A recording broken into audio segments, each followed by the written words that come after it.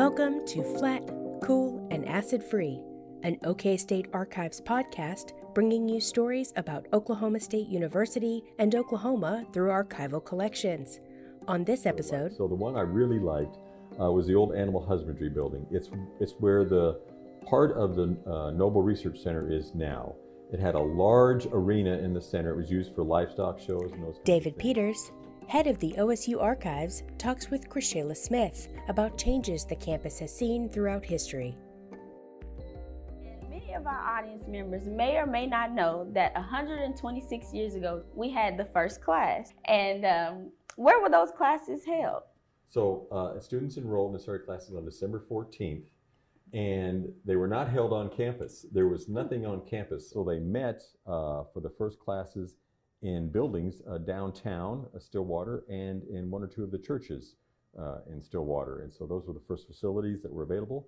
And so that's where the students first met for classes early on. Within a few years, though, they were able to transition into some temporary buildings, wood frame buildings that were built in the southeast corner of campus.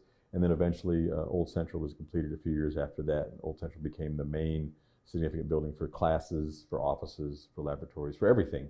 But it took a few years. So first classes were not held on campus.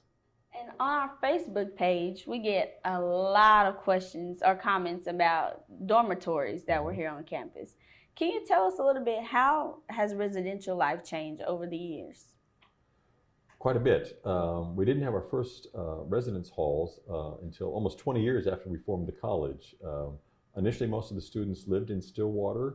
Either they were a member of a family here, and so they just stayed with their family, or if they would rent from a family here in town. It wasn't until after World War II, really, that we began a large student population from outside of the Stillwater and Payne County area. But our first residence halls began to go up in 1909, Crutchfield Hall. It was a men's dormitory. It was located roughly, it's where this engineering, architecture, and technology, that new addition to the east of Engineering North.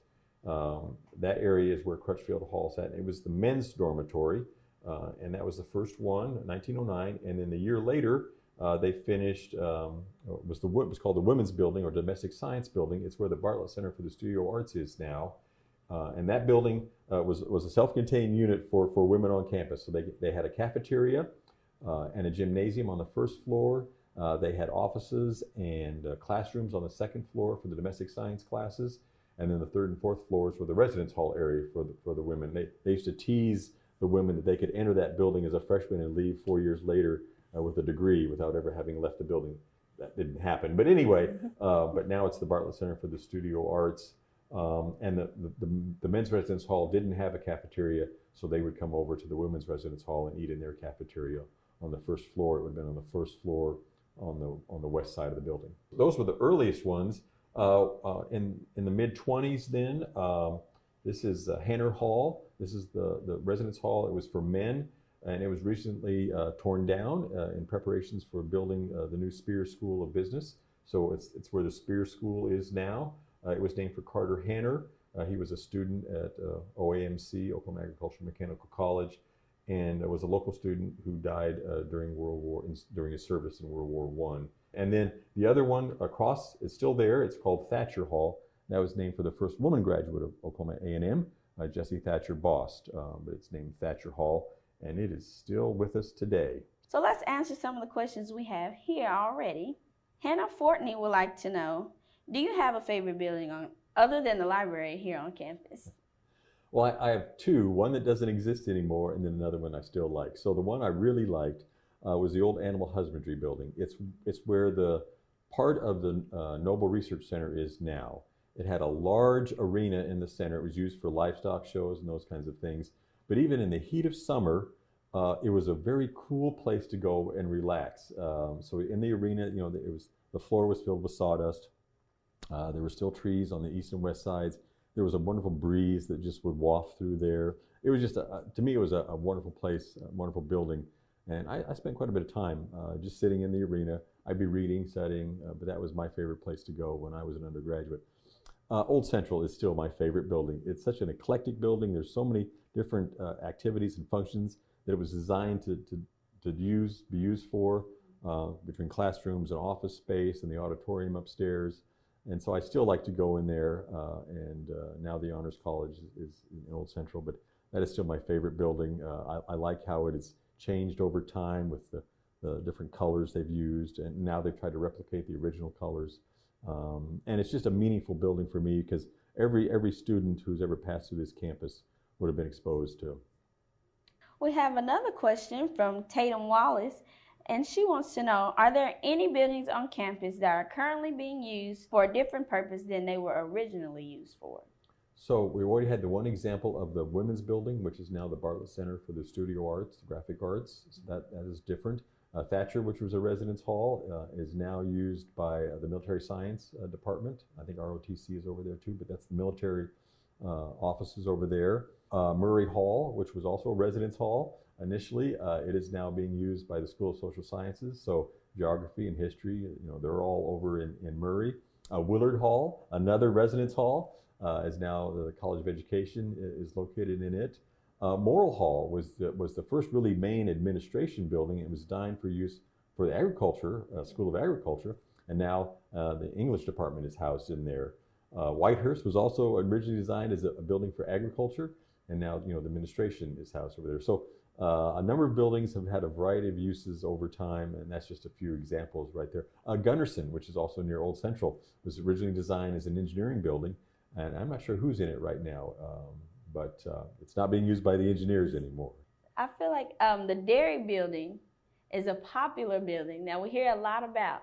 Can you tell us a little bit about that building and where was that located? The Dairy Building was located where the Bellman Center is now, the Bellman Research Center. So it was at that corner, which was at the corner of Farm Road and Monroe. And then Farm Road, of course, headed immediately west from there.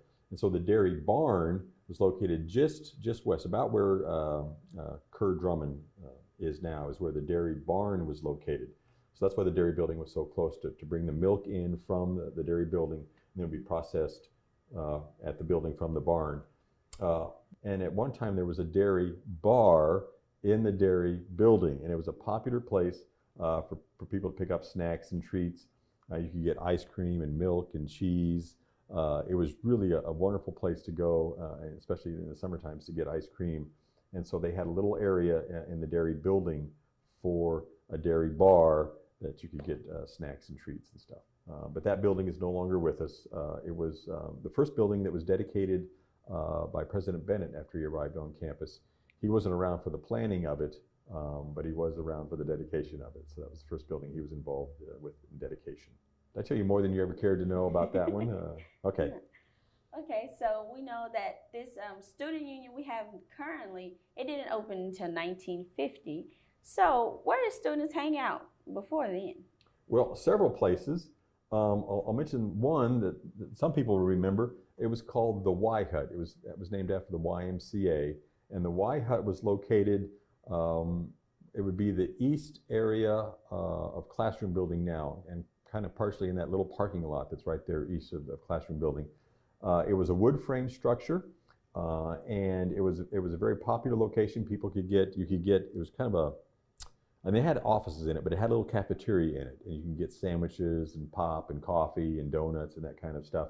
And it was just a neat little building. It was known as the Y Hut, and it was there for quite a few years, very popular. There was a couple that ran the cafeteria portion.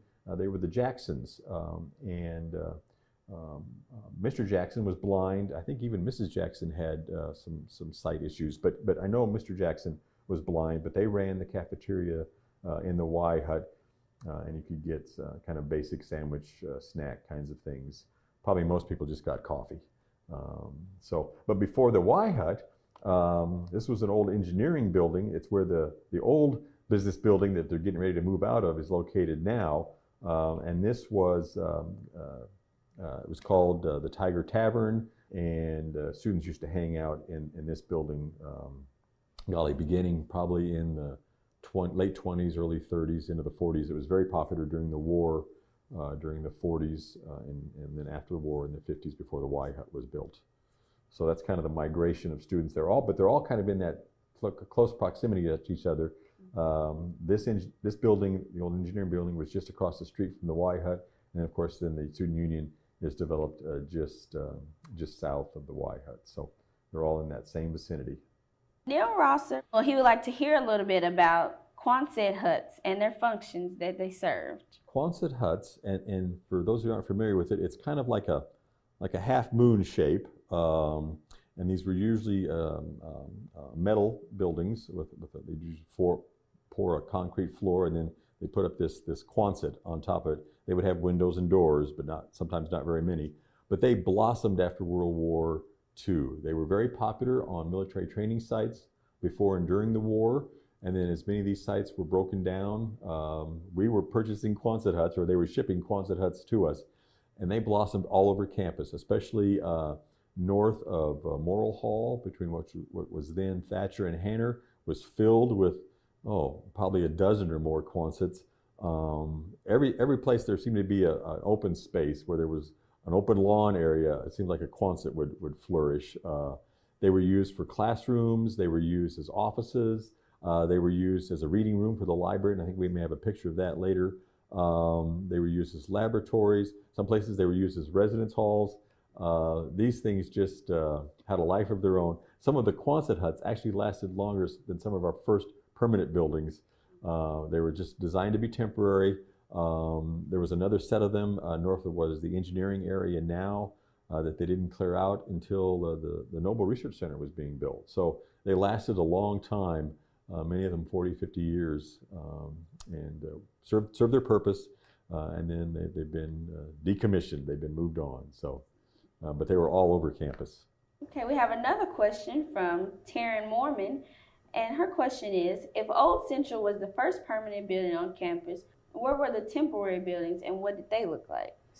So there were a number of wood frame buildings. Before they built Old Central, we did have some funding from the federal government for construction they could use for construction. And so they built a barn, they built a chemistry lab, they built a residence hall, a residence for the president. The president didn't want to use it. The experimentation director used it for a short time, but then it was quickly converted to classroom and office space. So there were a number of wood frame buildings that sprung up before Old Central was completed, and even after Old Central was completed, that were used for classrooms, laboratories, offices.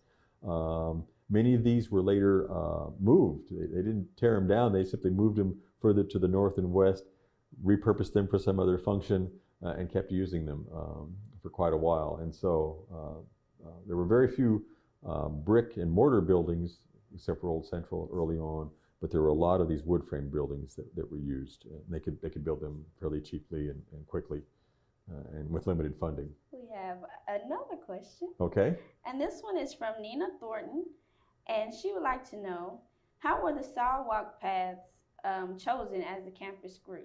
Well, thank you, Nina. For a variety of different reasons, they were constructed. One of the first ones I've heard about was students were tired of walking in across muddy lawns from what is University Avenue now, or College Avenue back then, to Old Central. It's just a short distance, but there wasn't a sidewalk there. And so one of the earlier stories about students was that they laid wooden planks between the street and Old Central so they could walk on those planks. I don't know if you'd call that a sidewalk or not, but at least provided a path. At some times, sidewalks were planned, so they were instrumental in determining, when they would build a new facility, how to get people from point A to point B, from building to building, so they would obviously know they're going to have to put a sidewalk between those two front doors. But other times, sidewalks came in because students found the path of least resistance, or the shortest path. They'd head off on a diagonal, and eventually over time, the administration would just say, okay, we give up, we'll put a sidewalk at that location to keep the lawns better looking. Sidewalks, not only serving as a path from different places on campus, but other times they would put up hedges. In the 60s, they planted hedges along some of the sidewalks in order to prevent the movements of large crowds of people from one part of campus to other parts of campus that have to go through these little holes in the hedge or sidewalk areas to get around an area. And so it was just a way of crowd control. But anyway, sidewalks came in through a variety of different reasons.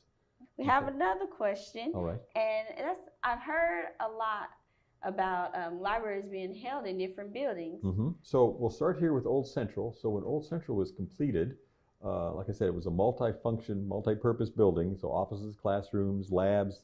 There was an auditorium on the second floor where it's still located, but there was also a room that was designated for the library. To the east of Old Central was the first library. Now it was used for other purposes too. There was also classrooms in there, but the main function of this next building was to serve as a library. It was also called Williams Hall later on. Biological Sciences was in there. This library building, it was a classic structure. It looks kind of like a castle with turrets.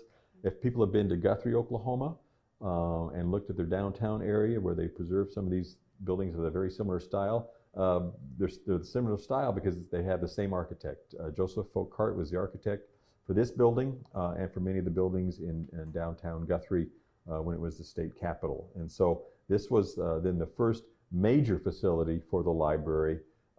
It had a reading room on the first floor, and not that different from some of our reading rooms now, but it was a space for students then to do studies and reference materials and utilize the library.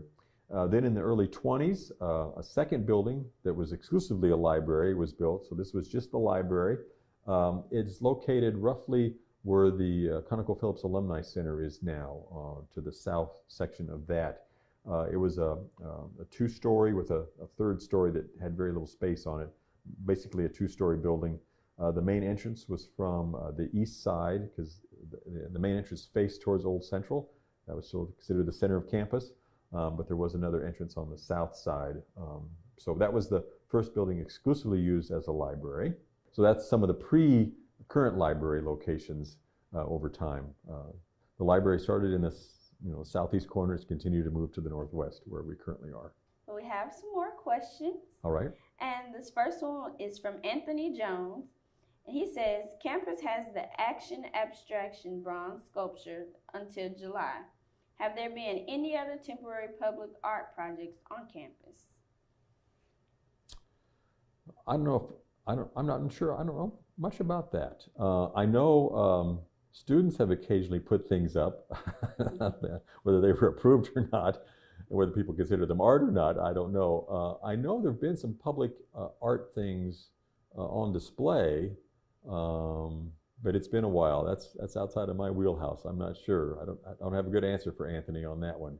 But I do appreciate the fact that we have those pieces now on display, and I hope I think there's really an effort by the landscaping crew to integrate art, and there are other pieces of art that are located on campus. That new welcoming center in the southeast corner near the Paul Miller building, where you have the horses there. There's other pieces of art by the Saratine Center. There's actually a number of artistic representations, designs that are integrated into campus. I don't know of any others that are temporary though, and I'm not sure how much longer we'll have these or whether they may become permanent. So. Okay. We have another question from William Davis. He says, we all know Theta Pond as it is today, but what was there originally, and how has that changed through the years? So originally there was nothing there. It was just a prairie, and so they dug it out fairly early on as they were trying to develop sources of water on campus. So they dug out that was a naturally low spot for the campus, dug it out using a team and a grader and moved the dirt to the side to form a retaining wall. It was acted not only as a way to collect water, mostly for livestock that were kept in that area. The first, it was a major barn. It was about 3 stories high. It was located roughly between where Willard and Whitehurst are now. It was a large, beautiful barn, 3 stories high. A number of the livestock were kept there, and so that pond, the College Pond or the Horse Pond, was built just south of that location for the livestock. It also acted as a retention area to collect any runoff from the barn so it wouldn't contaminate the water downstream. And so it served multiple purposes originally. It was named for the Kappa Alpha Theta house later on, where the Theta, Kappa Alpha Thetas were located just across the street where the Zeta Tau Alpha house is now. The Thetas were at that location, and the pond, for some reason, got named for them. The Thetas are no longer at that location, but the Theta name stuck. But it was known as the College Pond, the Horse Pond, and then it's been known as Theta Pond for the longest amount of time. Originally, it was not developed at all. I mean, especially when it was used just as a watering hole for the livestock. It wasn't until really in the 30s, and then especially the 40s and 50s, as Willard Hall and Murray Hall are developed in that area. It was more of a residential area. And then they began increasing or improving the landscaping around Theta Pond, putting in the stone connections, the sidewalks, the benches. Earlier I was asking about my favorite buildings, but that's one of my favorite places on campus. It's just an idyllic little place to go, especially when you just want to get away and watch the ducks. So, but it's changed quite a bit over the years. It's got beautiful landscaping now, and I think it's a wonderful spot on campus. Okay. Well, speaking of Theta Pond, we have a question from Sarah Coates, and it's about Theta Pond. She says, I've heard a rumor that an alligator which lived in Theta Pond made it into one of the fraternity or sorority houses. Is this a true story? What really happened? So there was an alligator that lived in Theta Pond. He was probably not more than 2.5, 3 feet in length. His name was Sam, I think, or Sammy. Somebody brought him up, probably from Texas or Louisiana. He didn't reside in Theta Pond very long. But he was a resident for quite a while. During the winters, the physical plant at the time, now it's facilities management, but the physical plant would extract him from the pond and keep him over the winter and then put him back in. But he never got very big, and he died fairly young. They think he got some kind of pneumonia. I can't remember exactly the details on that. They did take him to the vet college. This was, I think, in the 40s, probably in the early 50s, because the vet college is in the 50s. So, but the vets looked at him and I think determined the cause of death. But I think it had to do with the cold. This is not the climate, especially in the wintertime, for alligators. So, but yeah, we had Sam or Sammy, the alligator, lived in Theta Pond for a short time, and occasionally fraternity boys, especially. Or fraternity men would capture him and like try to release him in some other fraternity's house or something. But he wasn't big enough to really cause a whole lot of damage. I mean, I think his head probably wasn't bigger than 4 or 5 inches long, so he wasn't a dangerous creature. But we did have an alligator and lived on campus. How cool! We have another question from Mariah Boyles, and her question is, what can you tell us about the barns at the research station just off of Western? Okay, so the Agricultural Research Station now is located at the corner of Western and Highway 51 or 6th Street. And so that large, the biggest barn, I think it's called Barn A. So what happened, originally most of the campus was Agricultural Experiment Station. And then as classrooms and office buildings and laboratories moved to the northwest, the experiment station kept getting pushed further and further to the west. So like the Magruder plots, which were originally on campus, are now at the Agricultural Experiment Station west of Western. But Barn A, and I think it's on the National Historic Register now, was a huge barn built out there. There's another administrative building out there. I think it was like the Seed House or something. But the new barns began being established in the Agricultural Experiment Station area there west of the main campus.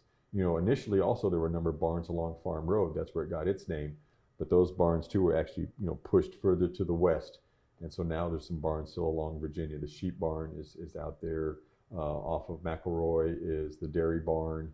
So all of those barns have been pushed out into that area west of Western and most of them north of 6th Street. The only barn that was south of 6th Street at one time was the hog or swine barn.